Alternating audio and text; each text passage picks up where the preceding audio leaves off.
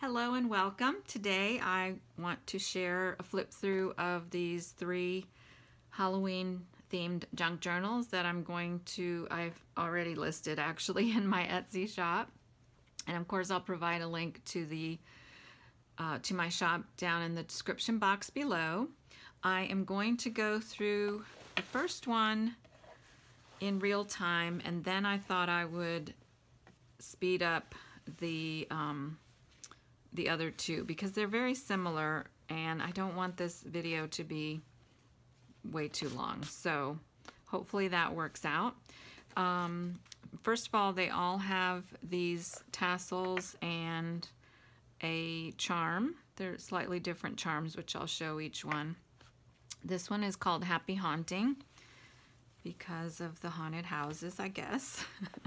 This is how my videos just get too long because I just start rambling. Anyway, so they have a lot of linens, doilies, and tags, and lots of everything Halloween themed. So this is one of the tags I made. I clipped it in there so it wouldn't fall out. They have little charms, and they all have 3 signatures.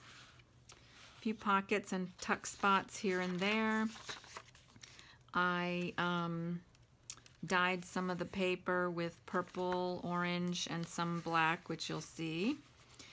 And I have some vintage ledger paper, some scrapbook paper, miscellaneous papers, my vintage dictionary paper. There's the black papers I did. I tea-dyed them first, and then I kind of sprayed them with the different colors.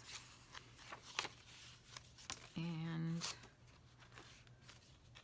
I made a lot of little tuck spots. Oops. I love this little, I think it was a handkerchief or a napkin, I don't remember. It's a little flip with a little tag inside of it. I did a little bit of stamping. A lot of the decorative pieces are Tim Holtz ephemera. And then some of these, like this one, are from the Graphics Fairy, which, if you don't know about that, their website has a lot of free images that you can use. But they also have a paid membership where you get a little more content that you can use. But this is a picture.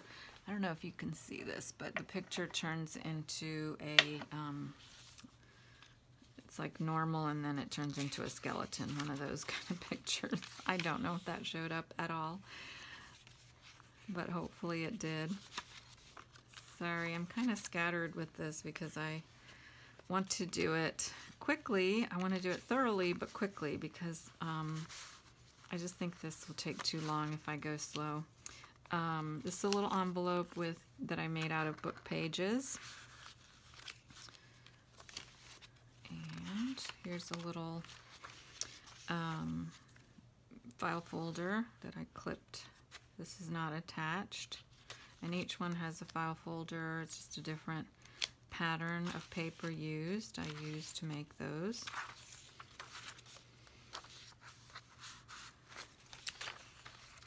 And again, lots of pockets and tuck spots, and I always like to put paper. Here's another little charm of a bat. I always like to put papers in my journals so that people can write, make notes, and attach it, or put it back in the pocket if they want to. So as you can see, it has some nice decorative little embellishments, but it also has lots of room to journal and decorate yourself. There's another little flip. And a belly band. Book pages. Excuse me. More scrapbook paper, more of the vintage, copy of a vintage postcard or of some sort. And then I used a lot of pretty linens. There's another one of those pictures where she turns into a skeleton, sort of, and you tilt it. And that is the end of that. I sped this part up, as I mentioned, because the features of each journal are very similar, as you will see as I go through these quickly. A lot of the embellishments are very similar. Some are the same. I used a lot of pretty vintage linens in these, I think. And they each have the similar number of little flips and tuck spots and things like that. I made them all together so that they would be similar and have similar features.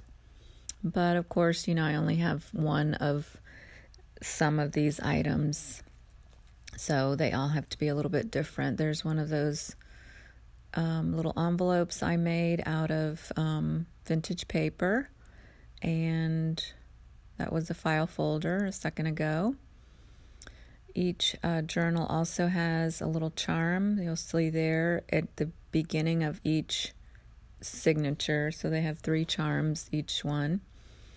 And lots, as you see, lots of tuck spots and embellishments, but also lots of room to decorate and journal yourself. So I think it's a good combination. There's another pretty handkerchief or napkin. I'm not sure what that is. So that's the second one, and there's the third one showing you the charm. This one I made a pocket out of a vintage handkerchief. I'm pretty sure that one's a handkerchief because it's very thin, soft fabric. It's so lovely. I like the way that turned out. And this one has a little different fabric also there as a pocket, pretty embroidering. And again, similar features. I don't have too much to add, I don't think. There's the other side of that pocket, and I put the charm there instead of on the black at the beginning of that second signature, because the black charm I didn't think showed up on the black ribbon as well. So as I flip through this journal, I'll say again that I have a link to my Etsy shop in the description box below. That's one of those envelopes I'm showing. Each one has one of those envelopes. I may have already said that. And I'll put a link to my shop, and once you get to my shop, it should be pretty easy to find these journals. I'm listing them separately so you know which journal you're getting. I'll include pictures of each one so that you can see, you know, some close-ups, and I'll also put a link to the Graphics Fairy where you can get the free images. I use them a lot. So thanks for watching. See you soon.